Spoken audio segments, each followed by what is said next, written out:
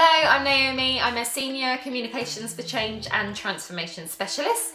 I graduated with a first class degree with merit in public relations quite a good few years ago now, and then I went into that field of communications. So I first started working in a PR agency where I was working on all things tech, recruitment accounts, busy. And then I went in-house working for a global tech company where I ran internal communications across the UK and Nordics. And it's been a similar journey since. I have moved a bit between working in-house, which basically is working permanently in one global company, to working for consultancies. So having lots of different clients, running lots of different projects.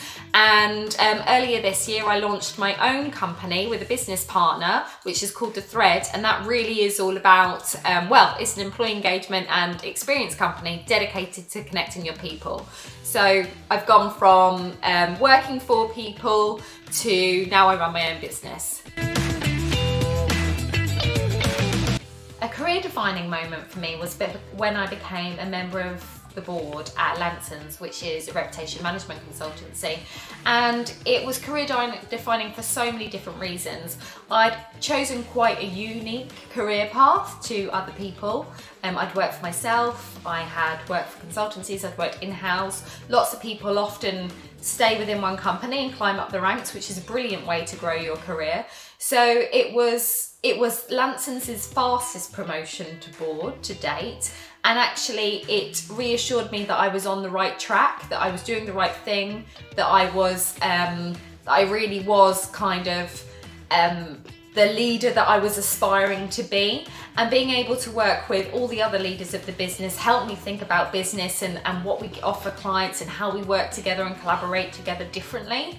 So it wasn't just that I was running the practice. At that point I was running the Communications for Change and Transformation practice. I was also helping to really build Lansons as a company and the brand. And that really expanded my expertise, my skills, and bringing the whole company and the team on that journey was really, really exciting, and I loved every moment of it.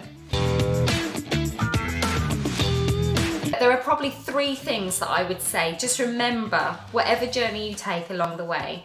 And the first is to build your network and nurture that network. So by network, I mean all those contacts that you can make that you don't know how you two may connect in the future, how you may work together in the future. So if it's people you meet at events, people you've done some work with, people you've done an apprenticeship with, anything like that, connect with them and stay connected with them. You could do that by adding them on LinkedIn, you can do that by following them on Twitter, you can do that by just remembering every 3 months to drop people an email to check in to see how they're doing. Build your network, because it's just a fabulous way of helping to grow your career. The second I would say is to stay curious. We live in such an ever-changing world, absolutely changing all the time, from technology, from the environment that you'll find yourself around. So always stay curious, and it means that you can bring in so much breadth and depth of thinking to what you do and the work that you do. So that may be, you know, read interesting books, ask really interesting conversations with people that you meet, go to different events, just stay curious. There's lots of inspiration that you can bring from that to bring into your work.